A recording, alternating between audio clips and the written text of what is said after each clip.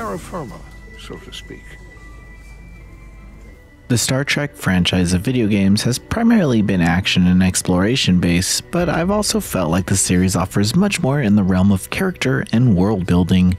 I guess I'm not the only one, since a group of ex-Telltale developers have come together to develop Star Trek Resurgence. In an effort to focus on a genuine Star Trek adventure, the small team of storytellers have crafted an exceptionally memorable experience that takes players on a true sci-fi voyage. Before we get into the review, we'd like to thank our Patreon supporters for making this possible. Please take a second to check out patreon.com/noisypixel to support independent game journalism. You know what? You take this one. Me?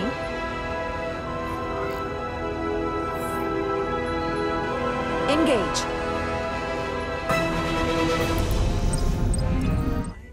Space, the final frontier. Growing up watching Star Trek The Next Generation and Deep Space Nine ingrained a love for sci-fi adventure within me that I couldn't shake off if I tried. However, I wouldn't say that the interactive media based on the series left the same impact. Within the first hour of Star Trek Resurgence, I could tell this was unlike any Star Trek game I've played before. It felt as if I was watching a brand new series set aboard the USS Resolute and meeting its crew for the first time. The story is told from two perspectives: newcomer First Officer Rydek and engineering specialist Diaz. This was an interesting foundation for the story, since you can view the crew from a perspective of a new, albeit high-ranking crew member, and from one who has been a part of the fleet for a while.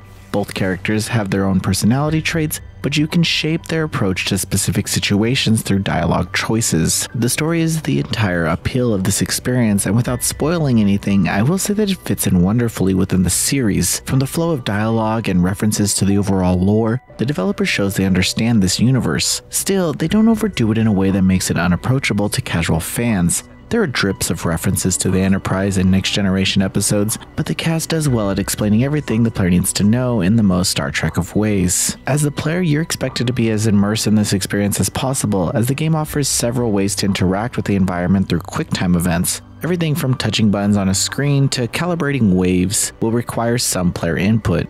It's not overly demanding, and it's par for the course coming from a game by this team, but expect to be ready for everything. I never actually failed an event though. While some are timed, I always had enough time to respond or not respond. These moments of gameplay interaction help from an immersive standpoint. Being able to interact with some of the more unseen technology of a starship was pretty fun. The more significant moments of gameplay have you speaking with other characters and responding through dialogue choices.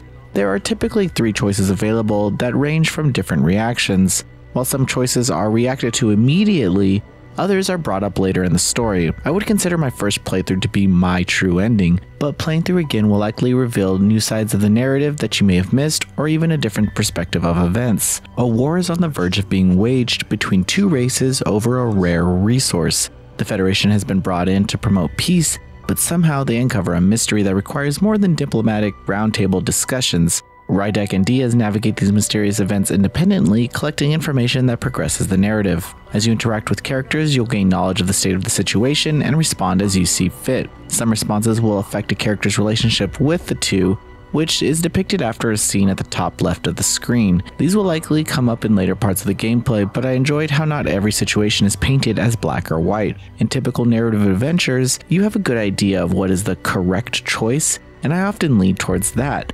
But here, the choices aren't that simple and require a bit of consideration. Aside from dealing with an impending war, Rydek must walk on eggshells aboard this new ship after they've suffered an enormous loss before she got there. On the other hand, Diaz is forced to make some difficult choices around the people closest to him, all while tending to the demands of his duties. It's a petri dish for drama to flourish, and it fits so well compared to other series adventures. Performances where Star Trek Resurgence is questionable. There were oddities found in several parts of my gameplay that will likely be patched over time. From out-of-focus dialogue scenes to game crashes when trying to exit to the menu, you'll likely experience some type of visual glitch. However, the performance of the voice actors is wonderful, with Crisia Bajos and Josh Keaton nailing their characters even across the various story branches. Also, Pietro Michael as Spock was exceptional. Given this indie approach to such a large franchise, I think the character animations are far beyond what anyone could have expected. Each character comes across as lively during these interactions, with plenty of emotional animations and body movements that mirror interactions I feel that I've seen in a Star Trek episode. Sadly, the environments didn't receive as much love. All textures come off as simple, and the several explorable environments don't stand out. Regardless, the music is excellent. This game has an amazing sound direction, with music matching each scene and all the recognizable sound effects that you know and love from the series. Star Trek Resurgence is likely going to be a sleeper hit. Releasing in the middle of some of the most high-budget titles of the year, it still managed to captivate me with a memorable and exciting space adventure. In addition, it does more with its characters than other narrative adventures do, with a complex dialogue system and excellent scenario writing. With that said, your only goal now is to do right by your crew and go where no man has gone before. Noisy Pixel is giving Star Trek Resurgence an 8 out of 10. Thanks for watching. This video is brought to you by our supporters on Patreon. Noisy Pixel is run by a group of gamers providing independent gaming coverage through news, reviews, previews, and more. Check out our Patreon to help support our continued growth and subscribe to keep up with all our future content.